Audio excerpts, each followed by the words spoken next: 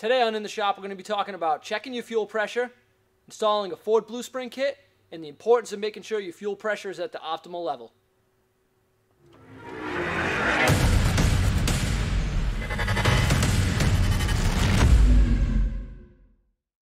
So a few of the things you're going to need to do this are a couple of different size pry bars, 22mm wrench, 13/16 wrench, 3/8 drive extension, ratchet, 3/8 swivel, T27 Torx bit, 6mm Allen, nice little pick with a sharp 90-degree on it, a 7/16 or 11mm deep socket, then obviously, a tool to take off the intercooler pipes, and then a fuel pressure gauge with the right fitting for the 6-liter. This setup can be found in like a transmission test kit. You can buy that right at Harbor Freight. Those work perfectly fine. And this is also the same size fitting as a oil rail pressure tester to do the air test on an oil rail. I'll put a link in the description of that. And of course, you're going to want to use a Blue Spring kit. I prefer the one from Ford. There are a few imitation kits out there on the market, but I feel like the quality of them is a little low. The housing that it comes with is made out of a cheaper material, and to be honest with you, I wouldn't really trust the integrity of the spring. So the first thing we're going to do is install a fuel pressure gauge. Now to do that, you're going to need a 6mm Allen with a swivel, a little bit of an extension. You can go right in here under the black intercooler pipe, or on the 03s, you have that metal pipe. You're going to look under it, and right on the front of the fuel bowl there's going to be a little port. You go right in there, sneak in with the extension, just take that plug out.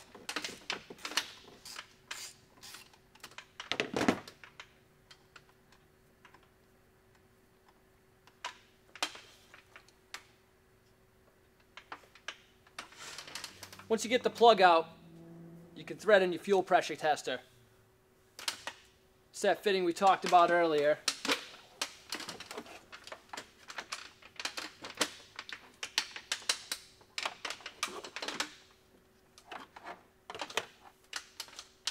Doesn't have to be in there crazy tight.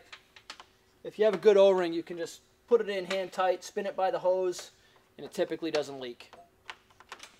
Once you get the hose on, put your gauge on,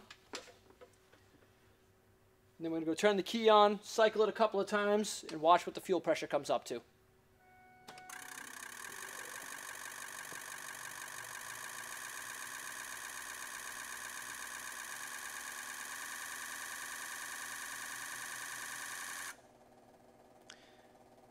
This particular truck actually has pretty decent fuel pressure, but a lot of these, as the factory return spring gets worn down, will actually only come up to maybe 40 psi. I've seen some of them a little worse than that. The goal is definitely to get it up over 50 psi. The higher the better. I mean, obviously you don't want to go too high, but if you can get it up into that 60, 65 psi range is definitely ideal. So now we've checked the fuel pressure, we're going to want to go ahead and do that Blue Spring. It's relatively simple to do. I mean, the average entry-level guy should be able to do it in their driveway in a couple of hours at the most. There's a few things that have to come off, but it's pretty easily accessible. So the first thing you want to do is take out the air box. This one had like a K&N air intake in it, so I went ahead and took that out ahead of time just because they're a little bit of a pain to take out. But the next thing you want to do is take the intercooler pipe off. So I use 7/16 deep socket. Use my little 3/8 gun.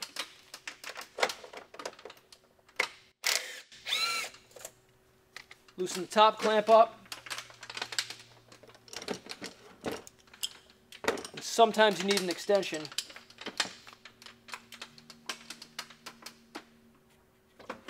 To get down to this bottom clamp.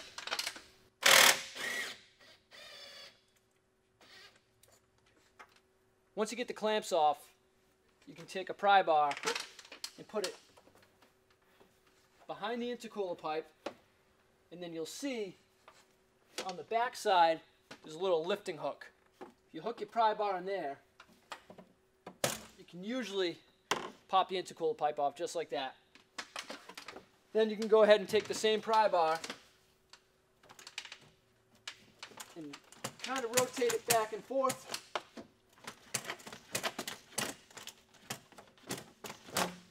And pop it off the intercooler. It does make it a little easier. If you pull this hose off that goes to the degas bottle, you can just squeeze the clamp with your hand, pop the hose right off, just rest it over to the side. Just watch out if this hose drops down and you still have the coolant in the truck, you will get some coolant to leak out of that.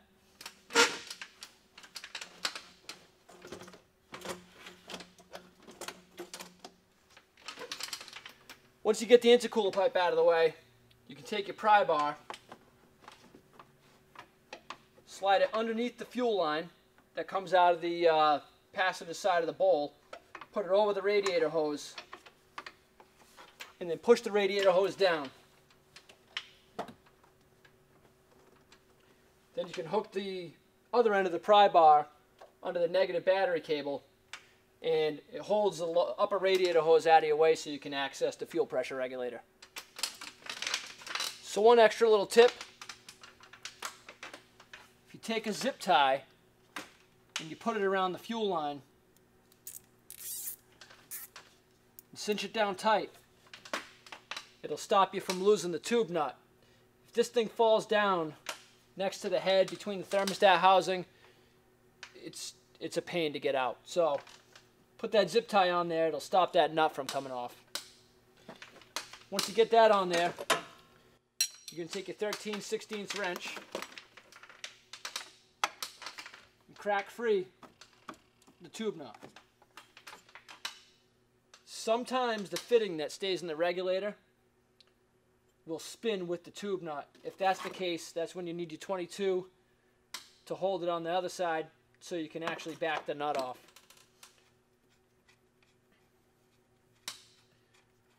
Take the tube nut off. Make sure you get the little O-ring. You can just push that right out of the way. At this point, I like to loosen up the fitting. You're going to have to switch this fitting over to the new regulator housing. So if you take the wrench and put it on there now,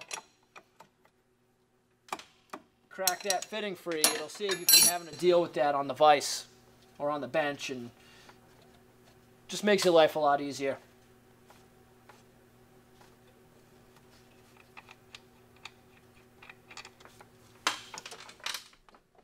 So now we can take the 4 T27 bolts that hold the regulator cover on.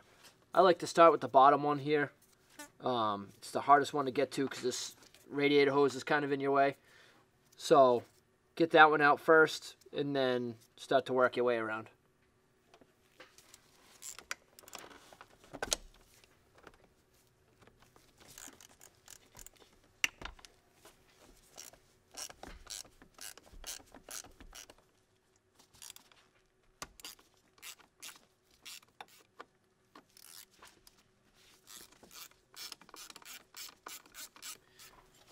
As you get to the last one, you need to make sure that you're kind of holding on to the regulator cover.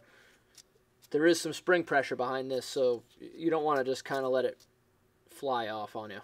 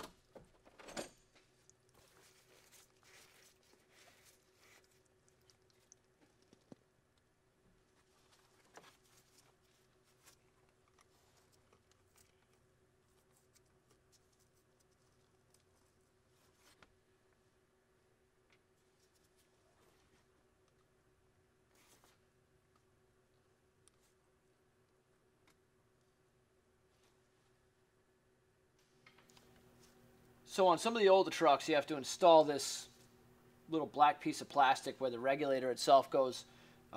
This one doesn't need it, but it'll be pretty obvious when you need to.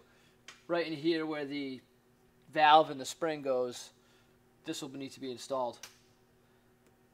On this truck, you saw I pulled that little white spill port out. So we'll stick that back in there, the new one.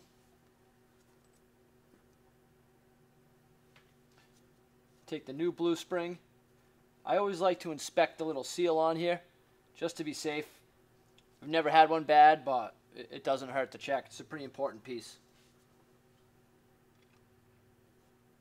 So we'll slide that in.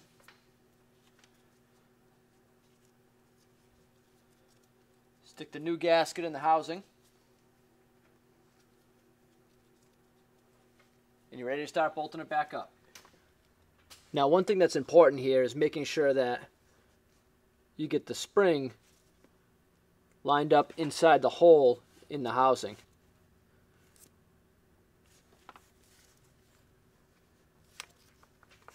Once you get that in there, apply a little bit of pressure and then start the bolts.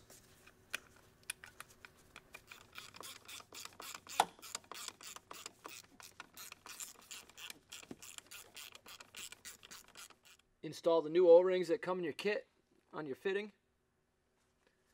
We can install that.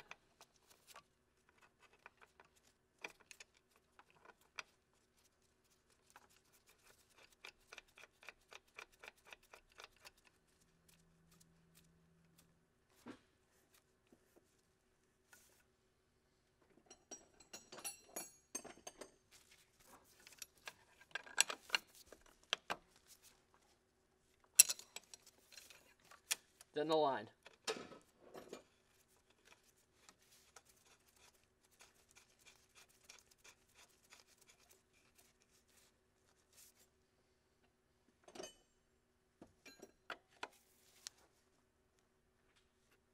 So I like to leave the intercooler pipe out for now and cycle the key a few times just to make sure you have no leaks.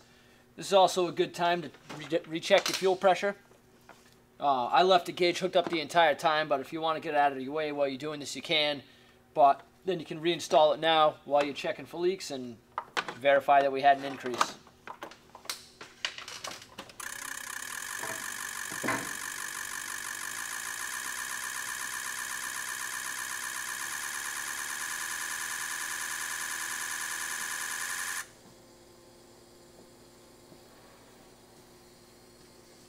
So as you can see, now we're at almost 70 psi.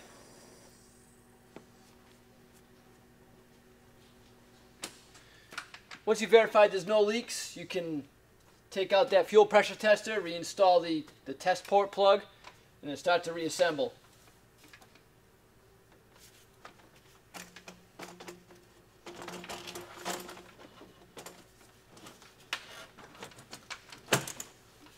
Sometimes these plastic intercooler pipes can be a little bit of a struggle to get back on. So one little trick I found is if you take a little heat source, you can use a heat gun, a lighter, or even one of these. You just kind of warm the pipe up. And you want to make sure you're not melting it. We're just trying to get it a little bit warmer than room temperature.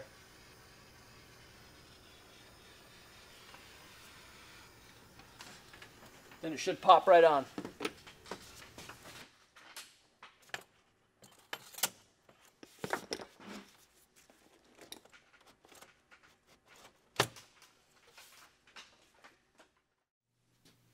So one of the most important things about having good fuel pressure is protecting your injectors. Now, inside of your injector, there's a piston that the high pressure oil acts on. So as it comes in past your spool valve, it pushes down on this piston. There's a spring underneath that piston. Now, below that is the actual injector plunger. So the high pressure oil comes in, pushes down on the piston pushes down on the plunger, and then this is where your fuel is, and then this pushes it down through the nozzle. So now if you have low fuel pressure, what can actually happen is you have upwards of 3,000 psi at times coming at the top of this, and there's no fuel inside the injector. So this plunger in the piston can actually impact the bottom of the injector. What that does is it beats up the plunger, it beats up the piston, and then in a real extreme case, I've even seen these come down with so much force that they bounce back up and break the bolts that hold the spool valve to the top of the injector. Then, you know, you lose the little pieces of bolt down inside the engine, and it just makes a big mess. So another suggestion I have is to make sure you check your fuel pressure under wide open throttle. The test we did out in the shop, which is the key on engine off test, it's a good test to indicate where you're at, but you really need to make sure that you test it under a load just to verify that you're not dropping out fuel pressure. The minimum spec you should see is 45 psi under a load. With the Blue Spring kit installed, I really don't like to see anything less than 60. Ford's minimum spec is 45. I think if you're less than 60, you should probably start exploring to see if you have any other kind of restrictions in the system or anything else going on. But 45 psi is the minimum. So that's it for today, guys. If you like what you saw, make sure you subscribe, hit the like button, and if there's any other videos you'd want to see, just drop a comment below. Thanks for watching, guys.